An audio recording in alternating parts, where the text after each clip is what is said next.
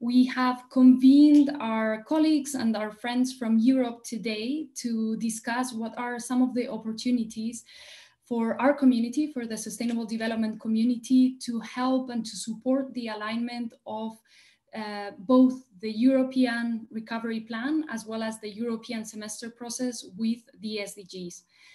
So as you all know, the European Commission as well as the European Council have recognized the dramatic consequences of the pandemic, and they have reached a historic agreement to address these consequences with this European recovery plan. This plan seeks to address the immediate crisis, but also to lay the foundations for a more resilient and more sustainable Europe. We think that this objective will be successful if it provokes a transformation of the region that is aligned with the SDGs. The annual sustainable growth strategy of 2021 that was recently published also underlines this factor, but it's true that there are many questions about how this can be operationalized. And so today we've lined up a fantastic panel to discuss these processes and help us understand some of the nitty-gritty of them, as well as some of the opportunities, again, for our community to help in this alignment. So before I give the floor to our panelists, let me just explain how the next hour and a half is going to work, and then give you some housekeeping tips. So we have 3 panelists that will take the floor first, and then we're going to open our floor for 3 of the chairs of our European networks that will give us some local insights about some of the conversations and the discussions that are taking place in their countries, and how their respective member states are drafting their recovery and resilience plans. And then hopefully we'll have time for questions from the audience. So we're going to encourage you to use the chat function where you can type your questions, and we're going to be looking at those throughout the morning and asking our panelists and our chairs. We may have time at the very end to give someone also the microphone to ask 1 or 2 questions. So to do that, I believe that you have to go to participants, and then you will see an opportunity to raise your hand. So let me get started by introducing our panelists today. So we have Estelle Göger, from a member of the cabinet of the Economic Commissioner Paolo Gentiloni from the European Commission. We have Jorge Núñez Ferrer, from Senior Research Fellow at the Center for European Policy Studies, the CEPS. And we have Eloise Baudin, Policy Analyst from the Institute for European and Environmental Policy. So we're going to get started with you, Estelle. I believe that you want to share your screen. Please go ahead. Let's see. Fantastic. We're currently seeing your email though. There we go.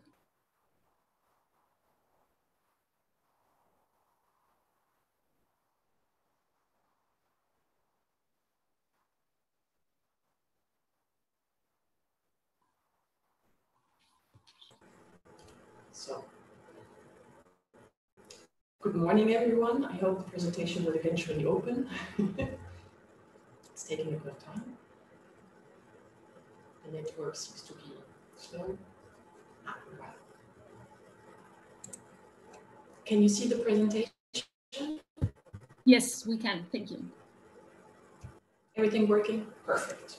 So, well, first of all, thank you very much for the invitation and for the opportunity to discuss the Recovery and Resilience Facility, its interaction with the European semester, and more specifically, how it will contribute to the achievement of the SDGs, and how we could jointly look at how to improve or work towards the operationalization of this aim of having this key instrument participating to or contributing to the achievement of the SDGs. What is the Recovery and Resilience Facility? Well, it is actually the cornerstone of the recovery plan that was put forward by the Commission in May this year, and that was endorsed in broad principles by the European Council in July. The Recovery and Resilience Facility actually constitutes 90% of the 750 billion recovery package under the title or the name Next Generation EU. It's made up of 312 billion of grants and 360 billion of loans.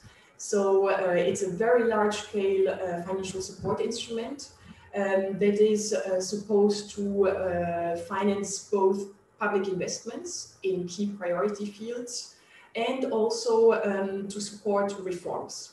The focus really has been put on the twin transitions, so the green and the digital transitions. But it is also, in broader terms, supposed to foster the resilience of the EU and to reduce economic and social divergences. And it complements other instruments or programs of the MFF toolbox or of the recovery package, such as, for instance, REACT-EU and SURE. So this SURE is this short-term work scheme support program at EU level that actually the first bond emission under SURE took place earlier this week and were a great success. Little clarification, which is that the Recovery and Resilience Facility is still in the legislative process. I think we have to be clear that the great and historic European Council conclusions in the agreement after 4 days of negotiations in July set the broad lines, but then the underlying programs or sectoral proposals are still in legislative discussions, and we should not, by any means, forget the role of the European Parliament, both in the negotiations of the MFF and also of the Recovery and Resilience Facility. Also because I think that when it comes to SDGs, for instance, the European Parliament might give an additional push into that direction. So the RRF will be fully embedded in the European semester cycle because it is based on national plans that each member state should put forward, and these plans should be aligned with the semester cycle in terms of timing and also the main documents. So the RRF plans should actually be aligned or be merged with the national recovery, with the plans that the member states put forward usually under the semester. The deadline would be the 30th of April, and they're supposed to implement the country-specific recommendations that the member states had been receiving over the previous years, mostly 2019 and 2020. You might have noticed that the CSRs in 2020 were very much focused on the response to the crisis and contained or had a main focus on investing and supporting the health sector and fighting unemployment. So I will later show for 2021 really the impact of the RRF on the semester timeline. But so the link, as I said, is that the Recovery and Resilience plans will become the main reference document for member states' policy initiatives. What changes compared to the usual semester exercise is that the plans are multi-annual. They are aligned with the duration of the RRF. And so we are not in an annual cycle of measures that are proposed and that are then monitored, but in a pluriannual dimension.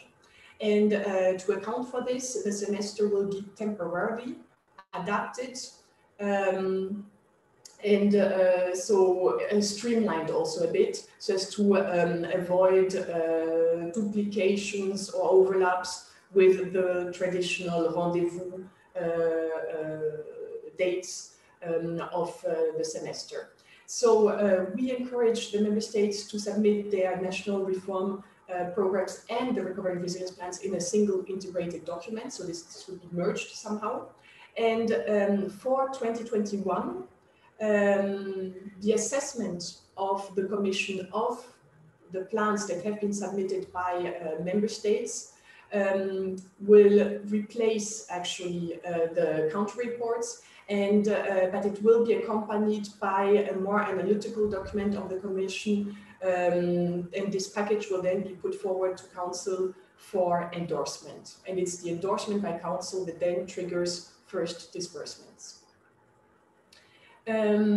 So there won't be next year country-specific recommendations, because we will just have adopted, hopefully, if we manage to be in time with the kind of timing that we have planned, we will just have adopted member states' recovery and resilience plans. So it wouldn't make sense to at the same time issue country-specific recommendations telling member states what type of reforms to do, what investments to do, what initiatives to take, when they have just committed to a multi-annual program. So there won't be CSRs next year. There will, however, be recommendations on the budgetary side, and we will continue monitoring macroeconomic imbalances, rather with a perspective of new risks arising also under the effects of the crisis. And here you can see how this will concretely look like. So the first notable difference is that we have anticipated the SDGs. We have detached it from the traditional autumn package, which will be issued on the 18th of November. So the ASGS, which really sets usually the tone and is an economic analysis of the current economic context, and that sets a bit, yes, the tone for the forthcoming year. This has been anticipated so as to feed into member states' reflections and preparations of their recovery and resilience plans for the following reason, which is that we invite member states to present us already now, as of mid-October, at the same time when they present their draft budget plans. So we invite them to present a first draft or their reflections for their forthcoming recovery and resilience plan.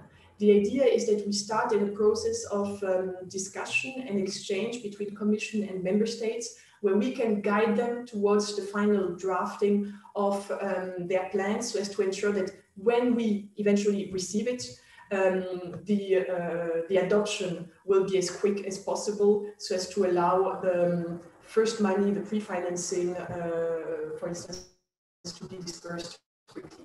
But then, I mean, the rest of the autumn package, due on the 18th of November, remains the same. So we will have the alert mechanism report, we will have the joint employment report, we will have the euro area recommendation. What apparently I have been informed will be delayed a bit, but for reasons that are not really linked to the RRF, is the single market report that might be delayed a bit.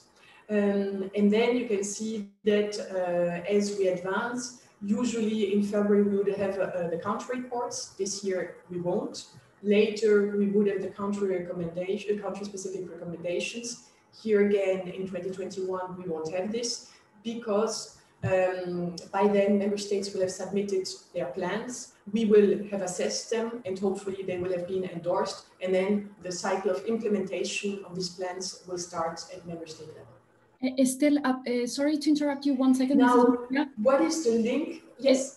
Yes, so we're seeing a black box on the right of our screen, which I think is because you might have the panelists open. Could you close it and see if that helps? Exactly. Is this better now? Fantastic. Yeah, wonderful. That solved it. Thanks. Okay. Fine, sorry.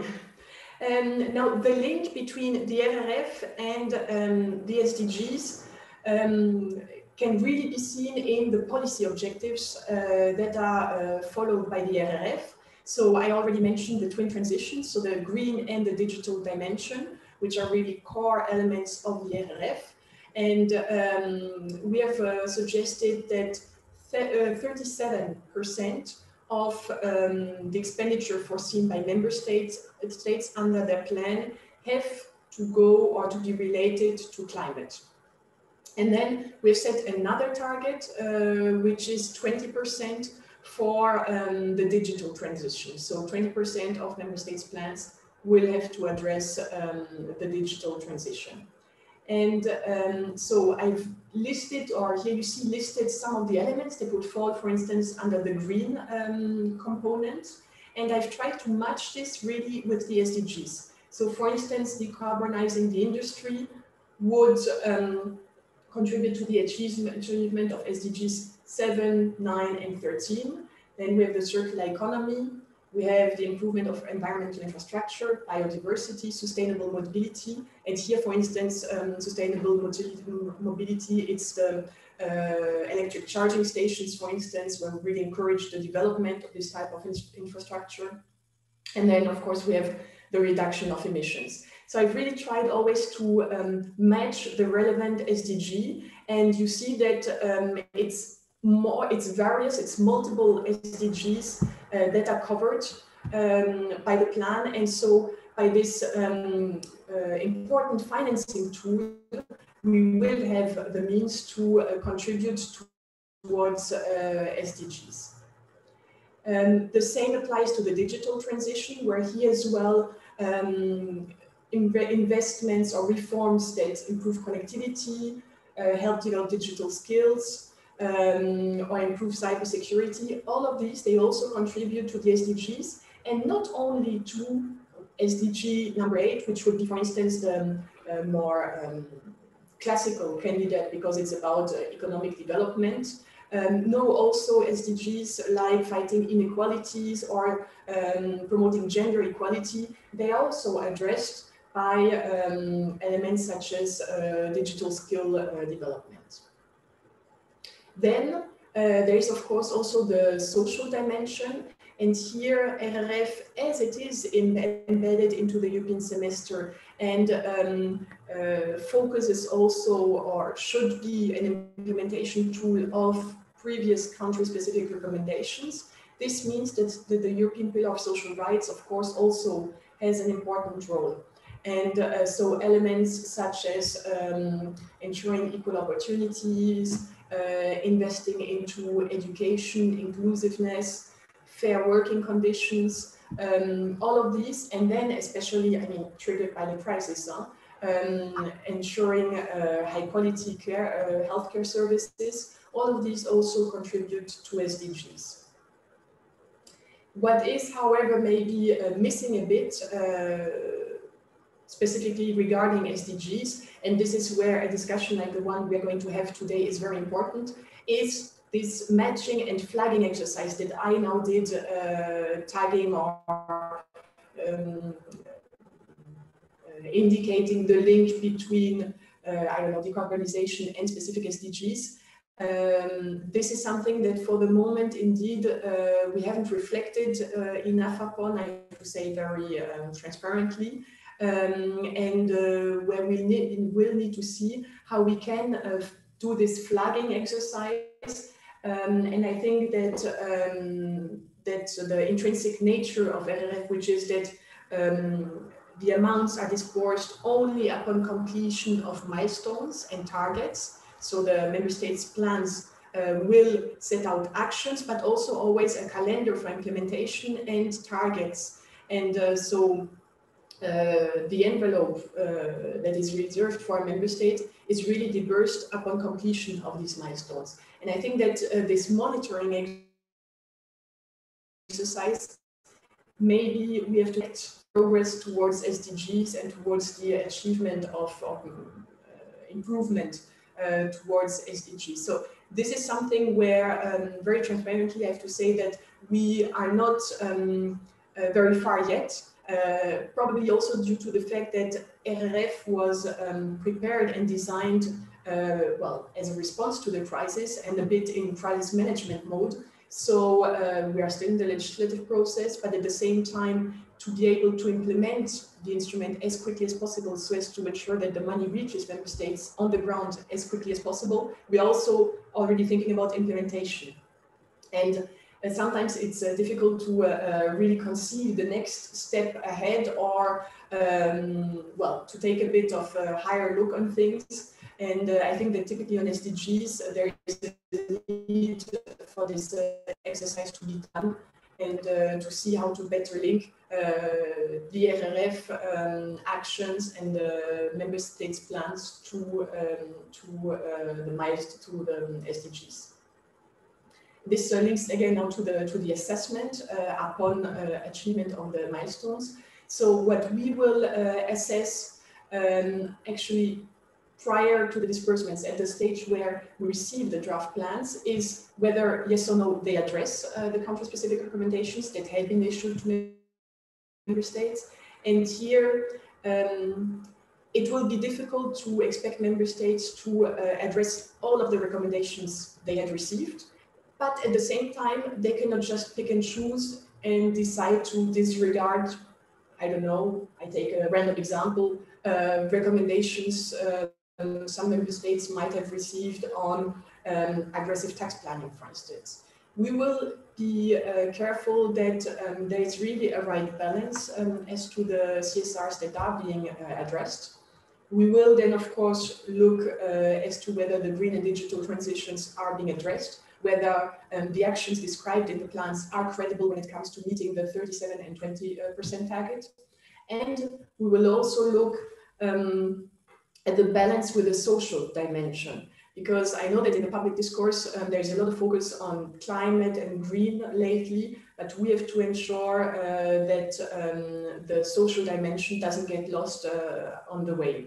And I think that for these reasons, it's important that the Commission is not seen as just an agent that will issue bonds on the markets and then just transfer money to member states and then they use it a bit in the way they want. The Commission really has the role to steer, guide, advise, and ensure the quality of these plans, that the investments really serve a transformative agenda, investments into the future, and make sense also not taking individually, that we have 27 plans that will enable member states maybe to then compete with each other, but rather that the overall collective dimension serves really the union as a whole. So this is the ambition. It will be a lot of work. We are still waiting for the final legal base and see what kind of adjustments the Parliament might bring. Trilogues will start towards the end of the year. And meanwhile, we have still to start preparing. And here again, as I said, today's discussion will be very useful for us to see how to better operationalize the link with the SDGs. Thank you.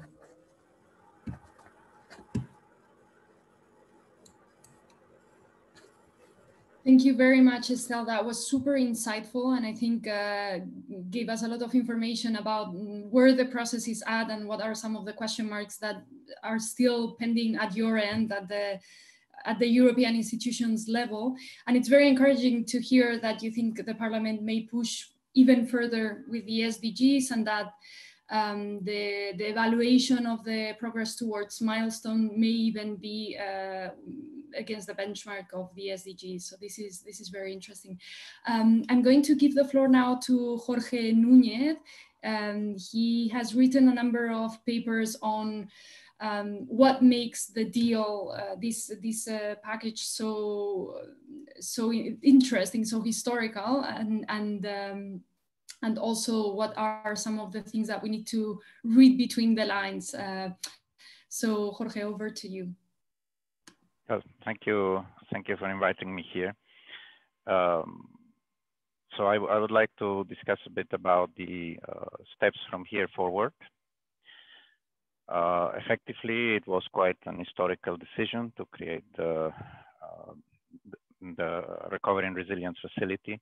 Has been quite a difficult path, but it shows that the system works, even if there are tensions, of course. These are not easy decisions to take to create such a financial support at that level. Now we're discussing the contents. And that is what I'm going to put now my finger. I mean, I have many years working on strategic development plans, on issues of on national plans, regional, and also even at rural development plans. And there are the ambitions and reality that has to be taken into account. And there are the lessons also from the financial crisis, which I think we have not really learned completely.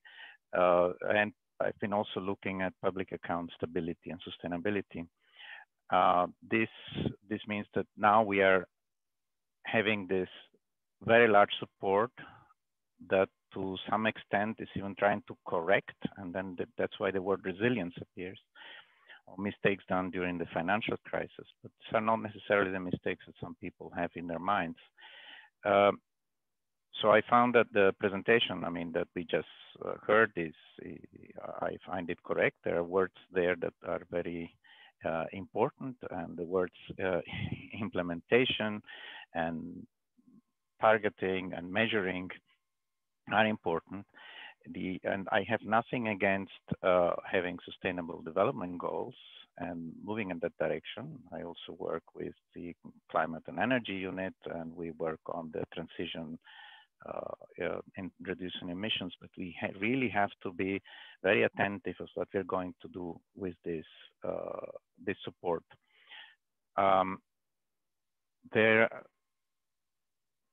When the financial crisis hit, we had an enormous amount of actions and governments which had taken over what was very much a private sector, financial sector debt issue. And they started to a program that was, of course, looking at austerity, trying to keep their expenditures. And there was an issue in this because they were looking at the economic sustainability, let's say, they tried to bring the economy on average and to a sustainable or to a growth path or whatever you want. They wanted to stop decline, but it lacked issues of social sustainability. And another issue that was missing is how to reach the sustainability, which also required in several countries what I would say is structural reform. What is interesting to look at that period is to see that some countries got effectively much more indebted, but the actual impact in the economy from that part of indebtedness of liability increases. The liabilities that took the governments over were generated more return than the actual liabilities. This you had 20-something countries in this direction. Then you had the group of countries that took enormous liabilities and debt, and the actual return of these liabilities and debt was extremely low, practically nothing. So in other words, you only had debt, but you didn't have actually an impact to recover it or to handle it. You can do this once. I wonder if we can do this again. It means that a lot of countries have to really be considering how to focus on sustainability, on digital, on green, on social, taking into account that the actual economic model has to be sustainable in all of its pillars, including the economic one. Because we are facing a public debt crisis, not the debt crisis, but the public debt crisis. There's something years ago that I was already concerned, several of us were concerned, that we may move from a debt crisis to a public debt crisis. And I can tell you that's not very nice, because then you put the monetary stability also into in trouble. And I'm a bit concerned that there are a lot of people that thinking now that there are modern monetary ways to just continue churning out money without having an impact in that sense. And that's not true. And there are several reasons. I cannot go into it. This will be taking very long. But it is very important that countries are looking at the at sustainability also in the sense not only of trying to address every single one of the Sustainable Development Goals, but what do you get out of them? Because we have, I have seen people looking at the programs that are coming out and saying, oh, they have put more on sustainability point 1 and more on 5, but less on 3, on less. You don't do, you cannot do all of them at the same time, and not all of them has the same urgency. So there is a need to target. We cannot target the whole forest, forgetting the most risky parts into it. Need to have focus. And for the moment, all the programs sound very good when you read what I saw recently. I see programs, they have all the right words. Now the implementation will be the serious part. That's not ready yet, how it will be done, and how it will be that after that, the countries become really resilient. And it's not an environmental and social only, it's also the ability to maintain that over time without having the crisis. The social is very important. And there again, there are many calls to take action, like saying polluter pay taxation. That's fine if you have something to create some tax neutrality, so something else changes. Because with the debt increases, we will have a tendency to have new polluter pay taxes, no changes otherwise, and the taxpayers and the consumers pay for it. We have to be aware of the consequences. We had the Gilets jaunes, if you remember, it was when there was a tax on that everybody says it's so good, this on petrol. So we have to be really careful how we do these strategies. And this will be a very, very hard job in the next few years, very tough one. And we have to make sure that we target the right priorities and quickly. We do have an emission priority that has to be targeted, but this doesn't mean that everything has to go in there. I see a lot of measures going into the bandwagon as if they were related to climate COVID, and they are very distantly and sometimes not urgent at all, but we are pushing for that. And there are countries that are going into a direction where I wonder if they will manage to actually incorporate the necessary structural reforms without finding themselves in some years that they cannot handle their own debt problems. So that's what I would like to mention this, because I'm sure that the next speakers will speak about the good parts of the Sustainable Development Goals, and saying Sustainable Development Goals are a guide. They're very useful, that we need to prioritize and we need to monitor very closely. And this is my last point, is about monitoring. We have a lot of goals that we cannot really measure. And it is very, very important that we are able to introduce and use quickly, as much as possible, big data and data systems. We are not there yet, to be able to look what we are really doing on the ground. Are we really sustainable with what we are doing? Are we not? Are we improving something? Because some of them we believe we are doing something that may not be related. It's important to be able to measure. And for that, we need to work a lot on following and monitoring and really having indicators that tell us what we are doing. Thank you. Thank you very much, Jorge, and you give me the opportunity to mention two things. So SDSN drafted a framework to understand the SDGs in terms of deep transformations, and for governments to align both investments, to think about regulatory challenges, and to organize cross-sectoral ministries, work, etc. You can find these 6 transformation framework in our website. We also give a lot of importance indeed to monitoring. So we have recently launched an SDG Today platform where you can see up-to-date data on the SDGs, but most importantly, we will be launching very soon our European Sustainable Development Report that analyzes the achievements and the performance of the EU as well as each of the countries, with very sophisticated graphics too. And in fact, our colleague Estelle from IEP is collaborating in the drafting of this report. So Estelle, I'm going to hand over to you as soon as you're ready. Fantastic. Go ahead. Yes, can hear me. Okay, great. Thank you very much. I'll share my screen. Okay, and I hope that you can see Okay, great. Thank you very much. And thank you very much for inviting me today for this interesting webinar. So I'm a policy analyst at the Institute for European Environmental Policy.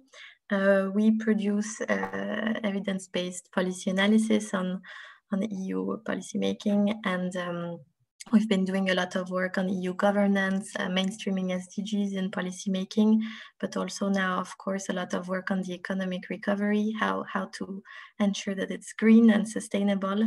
And that's how I'll start my presentation. When we saw what would be the impacts of COVID-19 on the economy, we've partnered with European think tanks that work on sustainability, and we came up with 5 tests for the European Union and member states recovery packages. What would be the 5 criteria to ensure that the packages and the investments are sustainable? The first criteria is a sound scientific basis. We need to ensure that the public spending is effective and listen to scientists when planning the funds. The criteria 2 is resilience, so addressing vulnerability at its very root.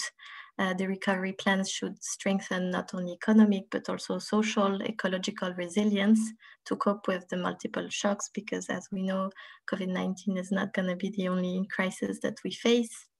And there's no need to make trade-offs between economic, social, and ecological aspects. The third criteria is equity and solidarity. So ensure that those funds prioritize vulnerable households, communities, regions, and countries in the EU. And then transformation. The recovery plans need to lead to new sustainable practices and technologies. It's an opportunity to transform society. And finally, scale. So now it is still unclear how much funding will be dedicated to green, neutral, or brown measures, both in the EU and the member states, although there is, of course, already some rules around it, but we need to ensure that there is enough funds that go into sustainable investments. So where are we now? With COVID-19, we can say that there's been some big changes in the semantics and in the principles of the European Union. The Growth and Stability Pact has been put aside with the crisis. And as it was mentioned by Estelle, now the semester, the monitoring, fiscal, economic mechanism are changing. The annual sustainable growth survey said that now the RF is rooted in the semester, and that competitive sustainability and cohesion will form the new growth strategy, that the European Green Deal will be at the heart of the recovery, and that vocabulary of competitive sustainability and resilience is quite new. It's coming with Ursula von der Leyen and the new Commission, but it was not the case previously. The Commission also presented the 4 dimensions of competitive sustainability, so economic stability, social fairness, environmental sustainability, and productivity and competitiveness. So that's a big change. And the recommendations made to member states as part of the semester process have really evolved, and they're less macroeconomic focused now. They also look at the social and environmental spheres, which is a positive change. So the guidelines that have been given to member states as part of the recovery plan, well, the funds that they will use need to promote the Union's economic, social, and territorial cohesion, strengthen economic and social resilience, mitigate the social and economic impact of the crisis, and support the green and digital transitions. This has been said by Estelle, but those are very positive moves. So with the COVID crisis, also there is a major change in governance and an increased power to the European Commission to push for structural reform, of course connecting the RF to the European semester, but also the creation of DG Reform, which is a DG that will now help EU countries carry out reforms that are meant to support job creation and sustainable growth. So now going into the European semester, because we've been doing quite some work on this in the past year, and how can SDGs be mainstream in the process. So the European semester is the annual cycle of economic and fiscal policy coordination within the European Union, and it has evolved quite a lot because Ursula von der Leyen had committed to mainstream SDGs into the process, and now there is an annex that assess the member states' performance on SDGs in the country-specific recommendations. And we saw that there was a shift away from the mantra of growth within the European Commission in the past few months. As there is no overall SDG strategy in the European Union, the semester can really be a key instrument to operationalize the SDGs because it has an overarching look on the policies that are taken by member states. So we worked on creating an environmental sustainability scoreboard that could be put within the European semester, because although the tool needs to stay focused, of course, on economic and fiscal aspects, sustainable economy could be put into the semester cycle. So we created 8 dimensions of sustainable economy, which are the size of the green economy, long-term sustainability of the economy, sustainable public finance, green incentives, tax and subsidies, measuring green R&D and innovation, sustainable industry, climate change risk, and negative spillover effects. And this could be measured by 15 existing indicators that are already being measured by Eurostat, and they would form this environmental sustainability scoreboard that could be improved over time with new indicators, for instance, public funding for just transition. This could create synergies with the already existing social scoreboard, and could introduce a concept of sustainable well-being economy for all, which is something that is already being more and more pushed forward in the EU institutions. Now on the thing with the European semester is that, of course, there is still some implementation gap. Although the country-specific recommendations are taken very seriously, there is still implementation gap at all levels in EU policymaking. And the 2017 environmental implementation review showed that the implementation gap was partly due to lack of integration and policy coherence within member states. That's also why a guiding framework like the SDGs is quite useful.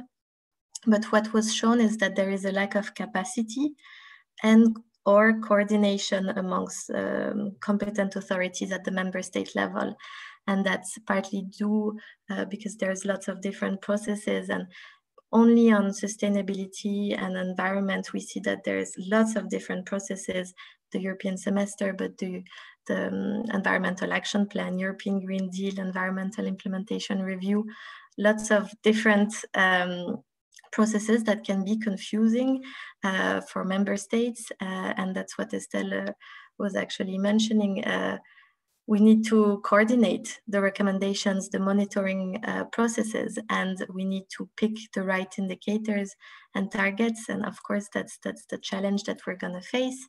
On the side of the environment, some indicators will be chose by the Commission for the Environmental Action Plan. This is going to be very important, but we need to make sure that there's more coordinated timeline. And at IEP, we will soon publish a paper on that topic. So yes, there is the need to align funding, incentives, compliance mechanism to support greater policy coherence for sustainable development at the member state level, but also to enhance democratic support because the citizens are not aware of all those processes. And if there was key targets, if there was a more transparent processes, probably they could be more involved in all of that. Finally, what we've seen is that it would make a lot of sense to have an independent assessment of the recovery plans, and this could be done maybe by the European Court of Auditors if they have an extended mandate, but it would be something relevant. So I'll stop here. Thank you very much. Thank you very much, Eloise. Because we're running a bit out of time, I'm just going to ask our chairs to turn on their cameras. Let me introduce them. We have Adolf Klochelesch from SDSN, the chair of our SDSN German network. We have Angelo Riccaboni joining from SDSN Mediterranean and representing our Italian network too. And we have Phoebe Konduri from SDSN Greece, and also the chair of our internal working group on the European Green Deal. So Adolf, I'm going to give the floor to you first. Okay, thank you, Maria. Good morning, everybody, and thank you for so many who joined us this morning, in particular to the panelists in the first round of our discussions. That was very, very insightful. I would like to give some grain of caution in all to this. So actually, we have a fundamental shift in the narratives. If we compare the way the Commission President talked about the future of the Union last year and this year, you see that the SDGs moved on the back burner in a way. So it was not mentioned in the address on the State of the Union at all. And also the Sustainable Growth Strategy mentions the SDGs just once. We need to be aware of this, that the crisis is changing the overall narrative, and the sustainable development community, we have to find a way to deal with it. And secondly, you see that mirrored in the small print. The small print doesn't follow the sermons. We see it now with the Common Agricultural Policy and the political consensus achieved in Brussels the last days. Also, the Commission working papers on the recovery plans don't mention the SDGs once. They actually use a completely different narrative with this reshape and rescale and reskill is all nice, but it's even not linked in the language to the Green Deal. So sort of a Babylonian confusion is emerging. And I think that is very, very important for political communication, that we stick to a limited number of key messages around the SDGs, around the transformations. It may be the 6 developed by SDSN or the handful of transformations under the Green Deal, but actually we need to focus on these things. Focus is then my third point. I think some of the speakers have rightly pointed out that we need to focus all this. There's a risk that the stimulus trickles away in a myriad of channels and levels of governments without any long-term impacts. And the problem will be that without reforms and structural adoption, structural reforms, all the spending we are doing now, if it is not geared to the future, the next generation will pay twice.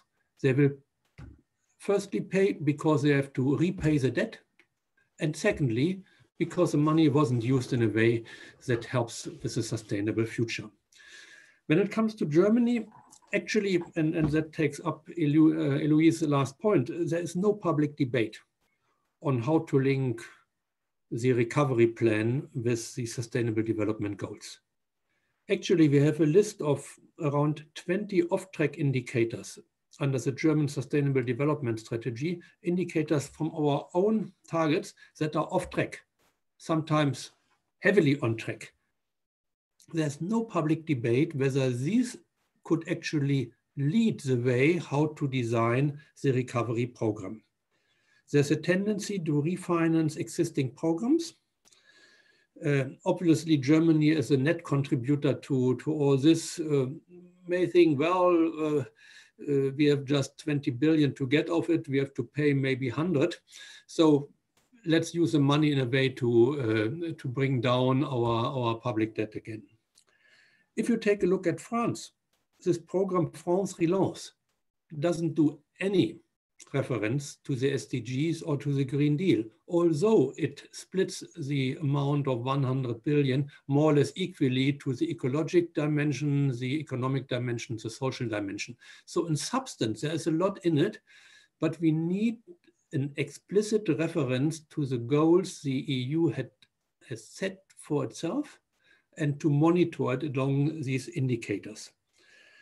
And for us as the Sustainable Development Community, I think we have to do two things. The one is we need to show that making reference to the SDGs and to the key transformations is actually helpful with the recovery plans. It is not just a claim, please allocate some SDG numbers to some program items. No, we need to show that reorienting all these towards the transformations rolled out in the Green Deal and rolled out under the sixth transformation would really help with the quality of the program.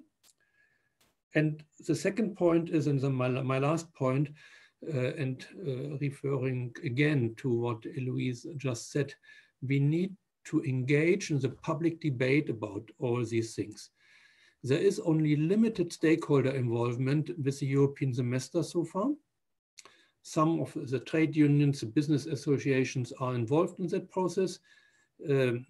I just learned from our Ministry of Finance that some sort of consultation is planned for early 2021 on the recovery plan, but it's not clear so far whether the sustainable development community is actually involved in this. So I think going forward from our meeting today, we actually need to make sure that we engage in our respective member states with our governments, with the Commission representations, to make clear with them what we actually see as necessary in this context. Thank you. Thank you very much, Adolf. Those were fantastic points. Before I give the floor to our next chair, Angelo, for those of you joining us that don't know how we work at SDSN, we are a member-based organization. We have 1,400 members around the world, mostly universities, but also research centers, think tanks, and NGOs. In particular, in Europe, we have 310 members that cover up to 22 countries from the 27. And these members organize themselves around networks. I should have said this before giving the floor, but our networks are represented here today, and they work generating knowledge and evidence for policymakers, always in support of the SDGs. They also draft these very rigorous long-term pathways on sustainable development, and they also work on data. So what are the data needs to really understand whether we're making progress to targets and at what pace? And then finally, our networks do what Adolf has just said. They educate on sustainable development and the SDGs, not just academically, but also by creating these spaces of discussion, by bringing together different stakeholders to work together and to identify opportunities for pushing this agenda forward. So once again, we have here three representatives, Angelo from SDSN Mediterranean, but also represented SDSN Italy. I'll give you the floor now. Thank you, Maria. Thanks, everybody. I'm intervening also on behalf of Sabina Ratti, chair of the Italian network. And as you said, SDSN is very well represented in Europe. So my remark, the remark I share with Sabina, is about what we should do, because I mean, challenges in front of us are clear, but I think that we need to talk about which can be the contribution of SDSN networks to the process in front of us. Because as you said, we have more than 200 members from 22 countries. We have data analysis, we have education programs, research. So I would refer to a few points just to be clear. First one, it was clear also from the presentations before that we need to work more on targets and indicators related to the 17 SDGs and the 6 transformations, and both in the planning activity but also in the monitoring activity. So we should see how we can contribute to a major focus on targets, SDGs, numbers, and that is something that we should do, we can do, and we needed to push our internal debate, but also European debate on this, again, both in the planning phase and the monitoring phase. And I think from what I heard, that in particular, it is needed a contribution in the social sphere, because as usual, there's more attention and more focus on the environmental side, but we need also to be more explicit and more able to find clear targets also in the social side. So this is the first area where we could give a contribution. Second contribution, I mean, it is called Next Generation EU, and I have not heard to talk about youth. I mean, we are taking 360 billion loans from our children. I mean, so we need to be sure that in the national plans, there is room and attention to youth, because, I mean, everything is done for them, but we need to be sure about that.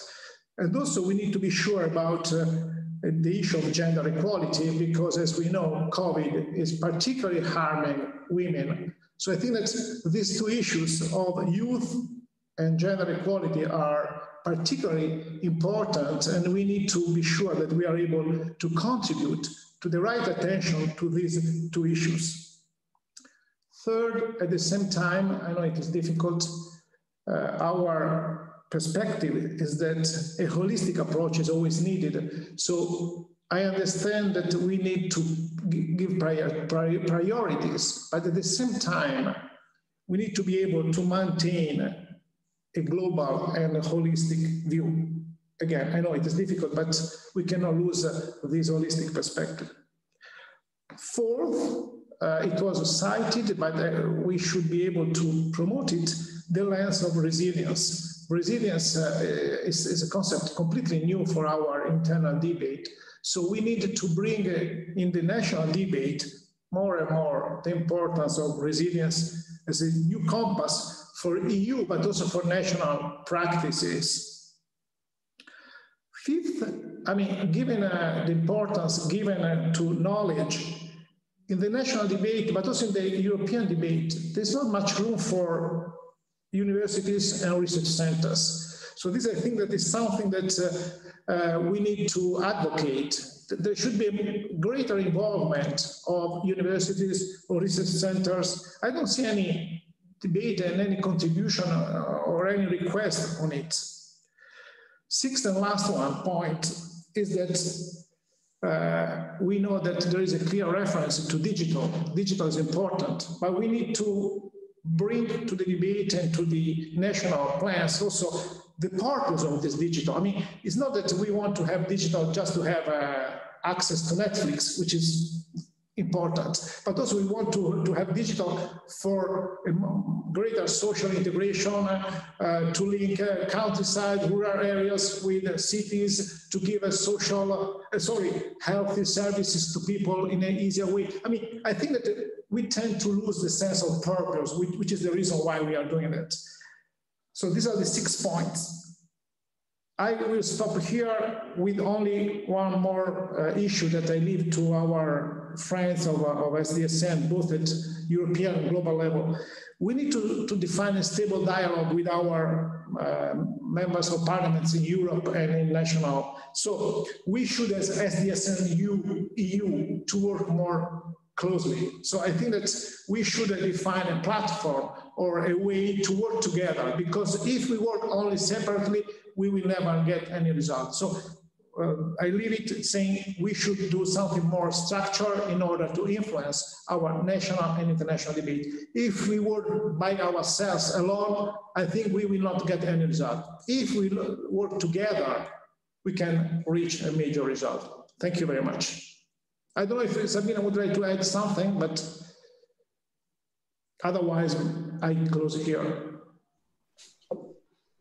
Thank you very much. Let's see if Sabina wants to jump in. Perhaps not that. No, I thank you, everybody. Here I am. Just to say thanks, a lot of thanks to Angelo, because I think he gives an overview of our points, a very complete overview. So if there is some, I could add maybe something also the debate, the following discussion with our chairs, if feasible. I mean, thank you, everybody. Thanks so much, Sabina. So I'll give the floor now to Phoebe Kondouri, joining us from SDSN Greece. Go ahead. Thank you, Maria, and thanks to everybody, the very articulate speeches and the interventions by Angelo and Adolf. They were all very important, and I want to start from where Angelo stopped. Yes, we need to work closer together, the SDGs of Europe, in order to identify synergistic pathways that will allow us to have an impact in our countries and at the European level as a whole. It's very important, and I agree. And I also agree with Adolf that we need to invest time and effort in influencing and streamlining, I will even say training and educating our policymakers and politicians towards building these proposed plans that will be funded by the Recovery and Resilience Fund. These are very, very important points, and I think it's our duty to do something about this, because most countries that I've collaborate with, but also at the European level, behind the scenes, confess to lack of capacity for producing really resilient recovery plans. Now, with regards to what I have to, I would like to say in terms of the work of SDSN, I will briefly refer again to the senior working group for the energy transition and the 6 transformations to achieve the SDGs and support the European Green Deal.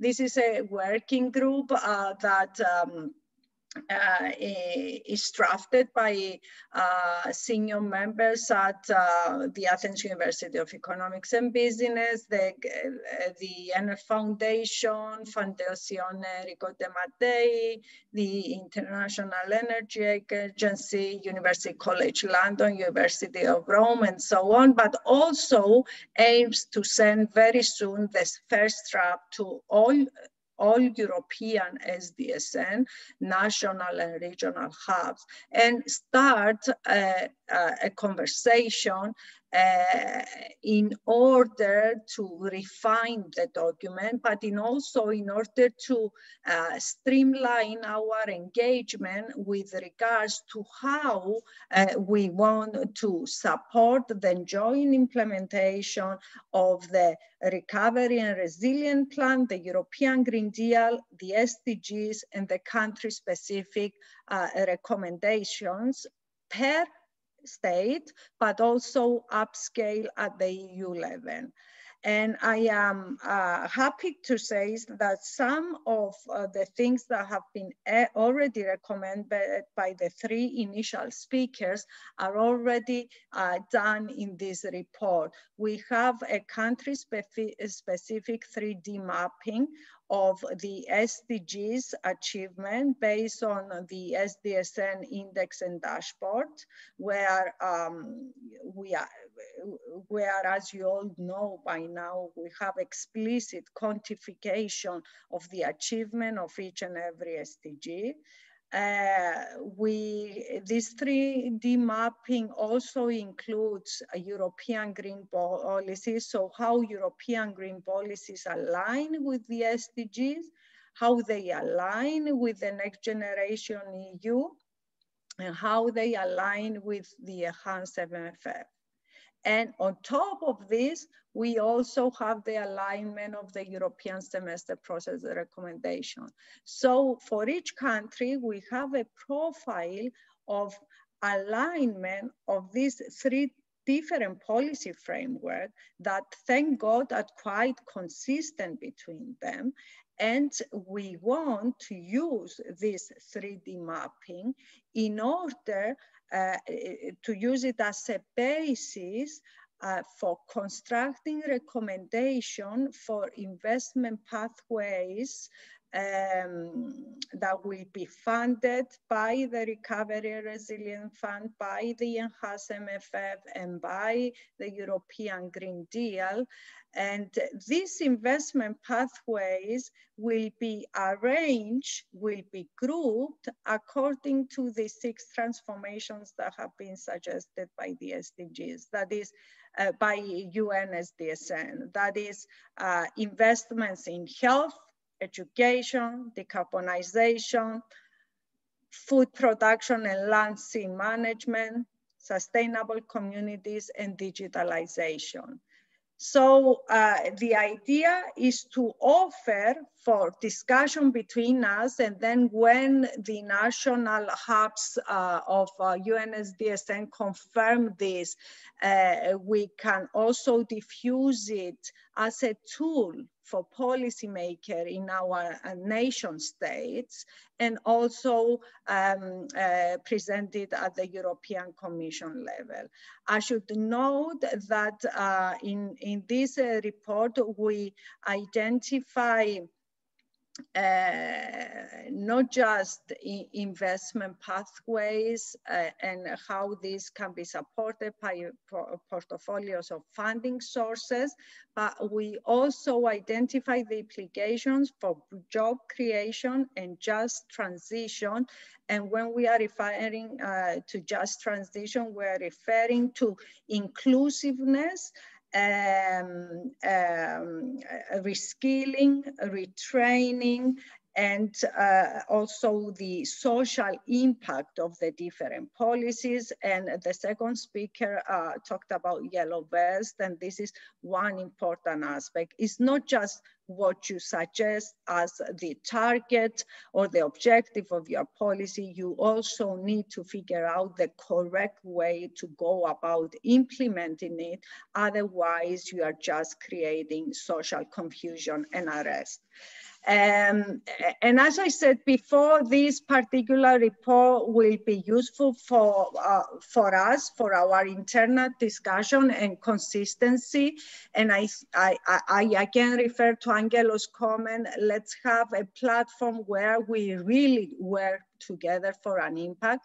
It will also be important for the politicians in the member states and the decision makers. The idea is to facilitate them identify investments and absorption investments and for the absorption of the available funds at national level, but also create cross-country alliances for sustainable recovery. For example, the Mediterranean countries could align because they have common idiosyncratic features. In addition, this report can be important for the public sector and the business to facilitate public-private partnerships and mobilize the private resources for the implementation of the European Green Deal. And at the end of the whole thing, which is what I want to emphasize in closing my intervention, is that we want to create a climate impact manifesto to engage together with the politicians and policymakers, all other relevant stakeholders, businesses, the financial sector, the civil society, the universities that they have the capacity to train the stakeholders to really construct resilient plans. And in this, at this point, I would like to remind everybody of systems innovation approach, which can be an approach that can really methodologically help member states construct really resilient recovery plans. Why? Because it's demand-led. It involves multiple interventions acting on different levels or drivers of change. And it is based upon co-designing portfolios of connected innovation actions and projects. And it also accelerates learning, rapid evaluation and sharing of what works and what does not work. What does this mean in practice? It means that we can provide technical assistance to orchestrate the development, the designing of this recovery plan based on country-specific needs, identification of innovation opportunity and needs in key systems of value chain, comprehensive portfolio framework development, intelligent sourcing and assessment of project applications, participatory co-design, highlighting the gaps and providing learnings from innovative projects in existing European portfolios, be systematic and continuous with regards to learning and adaptation processes, and always retrain and reskill. What I'm trying to get across is that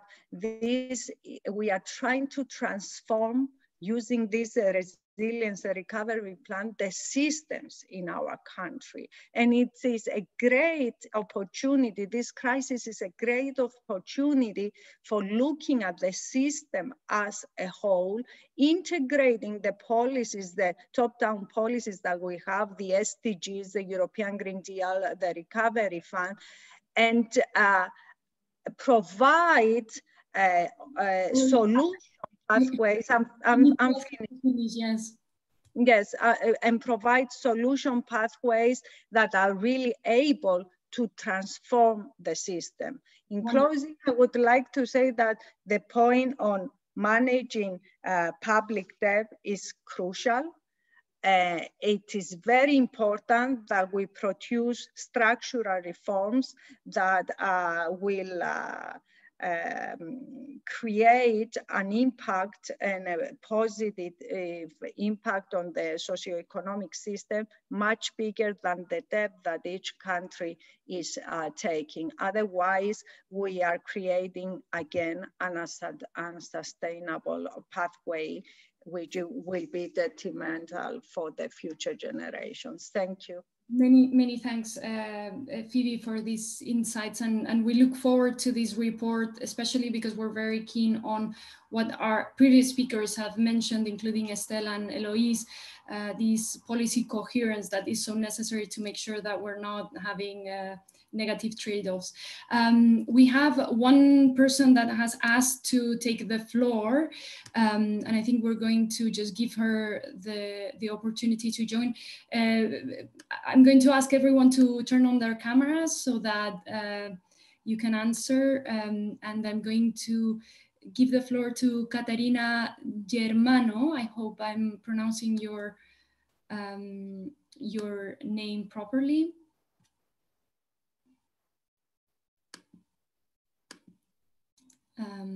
Caterina, feel free to jump in, and perhaps while she gets her microphone ready, we have a couple of other questions. So I think perhaps Estelle, this would be most relevant for you. What pathways and instruments are there within the European semester framework to ensure close monitoring of the resilience and the recovery and resilience plans? And under what circumstances do you envisage sanctions being possible or any kind of enforcement? So this is actually not built into the semester. This is actually not built into the European semester, but rather into the RRF regulation and setup itself, because in their plans, member states will have to identify and to put forward a certain number of milestones and targets, and they can present requests for disbursements twice a year. And so twice a year, when they present a request for disbursement, they will have to prove that a certain number of milestones and targets have been reached. And then we assess, say whether we believe that this is the case. And then Council has also a role in this to look at it as well. And only then can the money be disbursed. So a sanction mechanism as such, well, it would be that we don't disperse because we consider that the milestones have not been reached. This is how it would work.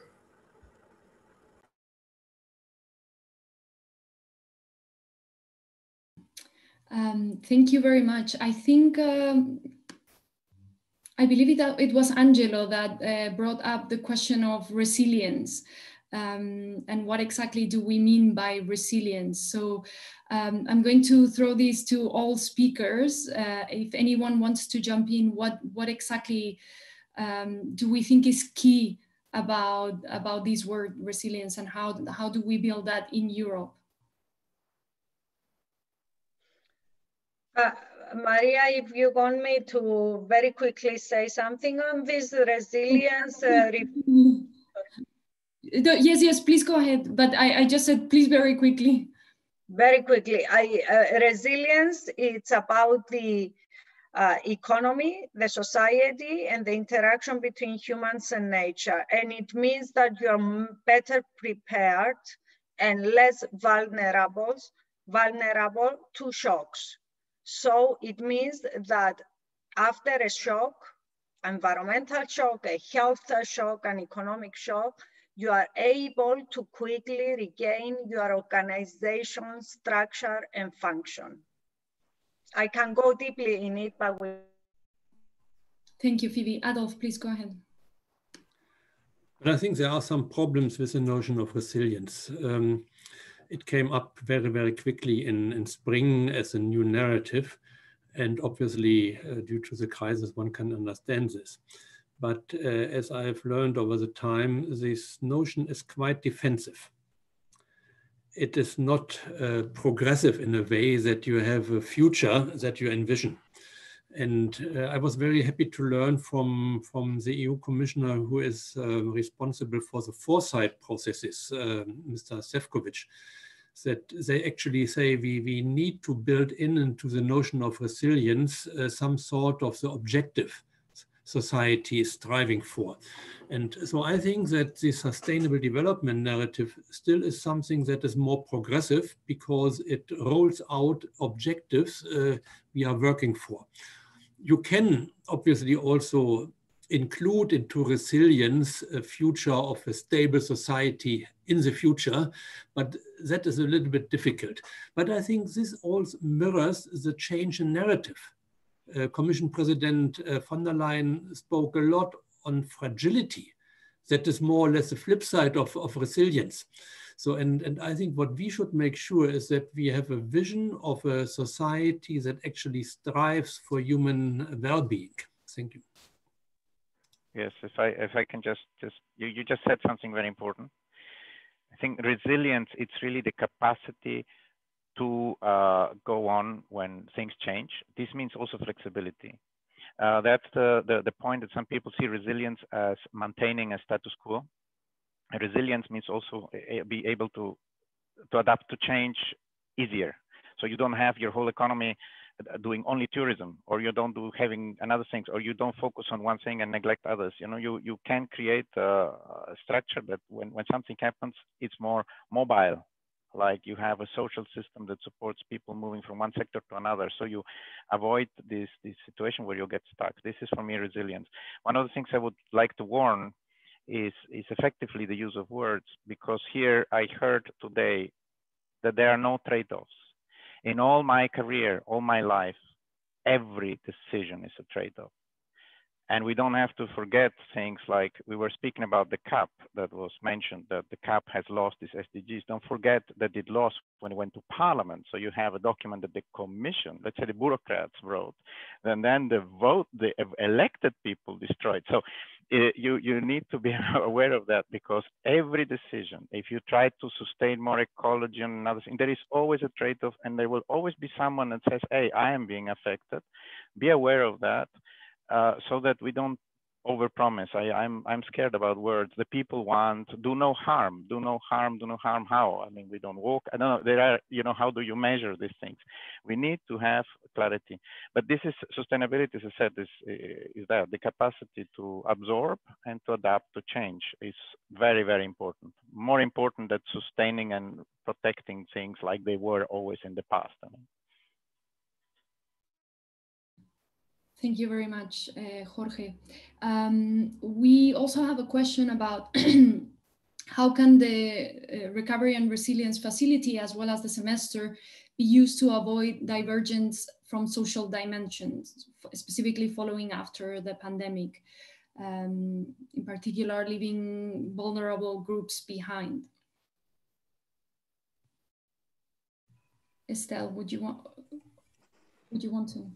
Yes, I think that this idea to avoid divergences between member states, or to avoid that they increase, because we already have divergences. Huh? I mean, let's be also clear about that. So to avoid that they increase and that we go towards a total fragmentation of our union, and this was at the core of the full package of the Next Generation EU proposal. Because what we did at the beginning of the crisis with this activation of the General Escape Clause, so meaning that the Stability and Growth Pact does not bite, let's say, and also with the temporary framework for state aid, this allowed member states to take the necessary measures to confront the crisis.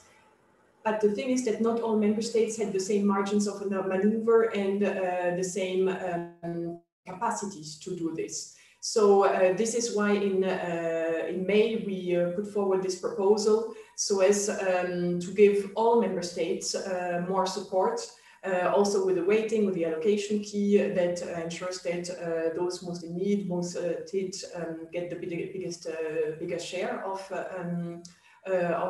the funds. And so it's the whole philosophy behind the Next Generation EU.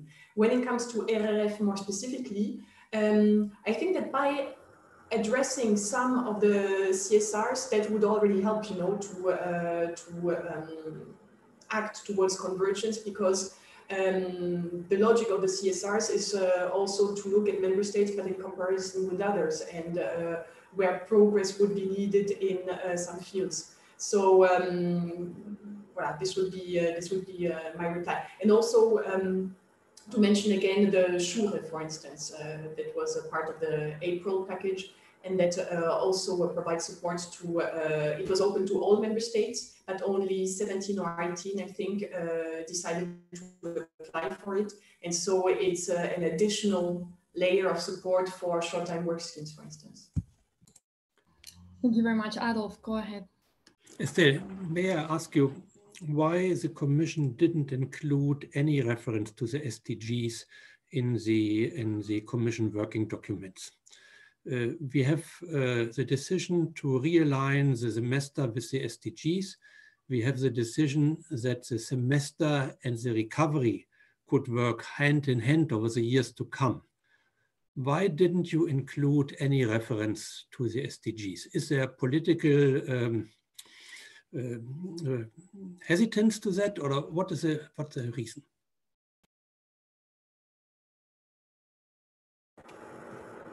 It's a difficult question. I don't think that it's an outright, you know, or conscious political decision against the SDGs. I think that, as you say, with the crisis, there was a focus, or new language was used, speaking about vulnerabilities and how to address them. Well, then the reply is resilience. And I think that sometimes we kind of reinvent our toolbox under the urgency of crisis. And when in the end, I mean, what I always try to argue is that if you look at the policy objectives as such, you find the link to the SDGs, and it is the SDGs, but it's not the same terminology that we use. And this indeed, I mean, I regret it, it's a pity. And I think that we can still try to work to compensate this a bit via the implementation, the final decisions and stepping stones towards the implementation of the RRF. And we should come forward with a document before the end of the year to focus again on the SDGs and to explain how we approach the SDGs. It will not be what had been called for by the SDG community, but also by co-legislators, meaning a fully fledged SDG strategy, that it will not be. But it will explain how we intend to take the SDGs forward. Thank you very much. I am, Phoebe, go ahead, but we have 1 minute. Very quickly to say that in the wording, because we've dig into the wording of the documents, the European Green Deal, the recovery plan, the SDGs, the wording is not identical, but the concepts are consistent. So what Estelle has said is absolutely true, especially if you study the documents word by word and you try to do the 3D mapping. So it would have been better if we had an explicit SDG reference, but I think that the consistency is there, and maybe this is our fault, the advocates of SDG. We were not vocal enough to remind of this, and maybe countries find it difficult to implement the SDGs, and it would have been much better if we communicate the 6 transformations much more in a stronger way, because that is much more careful. And I like to close by saying that sustainability includes resilience in all science academic documents. And I think this is the aim of the policy documents as well. There can be no sustainable development without resilience. And of course, resilience includes the adaptive capacity that Johan referred to. Thank you so much. There are 2 more questions, but we have the line for 10 more minutes. If everyone agrees to stay, I do want to acknowledge Katerina, because she had raised her hand and asked something that Eloise, I think you may want to take a crack at, because you have written about this question of how to include well-being focus as opposed to just a very traditional GDP focus on fiscal policy. So her question is whether it would be possible to envisage a EU well-being strategy moving away from GDP-oriented fiscal policies to policies more oriented on well-being. Do you want to take the floor, Eloise? Yeah, of course. Yeah, it's something that's completely possible, and a lot of stakeholders are pushing for this now. And we've seen it with the Wellbeing Economy Alliance, which includes New Zealand, Iceland, Scotland, and those territories have been doing a lot of work on well-being in the past few years. In New Zealand, for instance, there's 83 indicators that are used to measure the well-being of the population, and they use those results to do their policy making, and it's the Ministry of Economy who works with this, and for now it's showing good results. So that's something that could be, of course, implemented on the long run as part of the European semester in the EU, and the European Union could be at the forefront of the well-being economy, of course. Maria, may I add something? Yes. Yes, but the problem is that in the last few years, all the movement about beyond GDP was not really at the center of the debate. I mean, a few years ago, there was debate about beyond GDP, but in the last few years, it has disappeared. So I think that it is great that Eloise was advocating it. We hope that we can get back to it. But the impression is that now, also because of COVID, everybody is just referring to GDP and they need to restore it. So I'm not so optimistic that it is easy to get back to beyond GDP debate. Thank you, Angelo. I think that's a very clear point. This crisis has changed the debate massively.